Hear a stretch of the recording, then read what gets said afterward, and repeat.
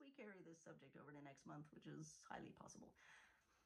So I spend a lot of time saying genetic testing doesn't really matter. What's in your genes doesn't really matter. Blah, blah, blah, blah, blah, blah, blah, right? It's how your body is actually feeling and reacting and being in the world that matters. And that is very true, with two exceptions. One is drug response. So there are some genes that really influence the way you're going to respond to certain drugs. And so say you've been trying antidepressants and you've tried 4 or 5 and nothing is working. That is the perfect scenario to actually test your genes and see about probable drug responses, because some genes are very picky, right? And they do change the way your body responds to those drugs. And so with things like, say, mental health drugs, I think it's very important.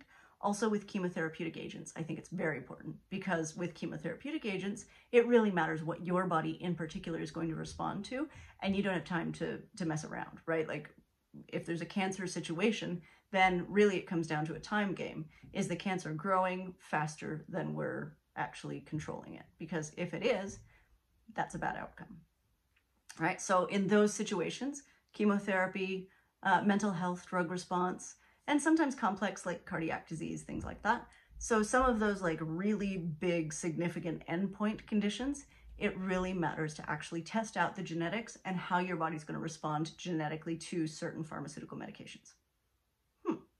The other situation that it actually matters, because there's a bit of a time crunch, is fertility and pregnancy. So most people approach fertility a little bit later in their optimal window of fertility, right? Because they've been trying naturally, things aren't quite happening, or they've had a pregnancy loss or something like that, right? And so they're already kind of partway through this very time-sensitive window. And then they start looking into fertility treatments, fertility options, fertility testing.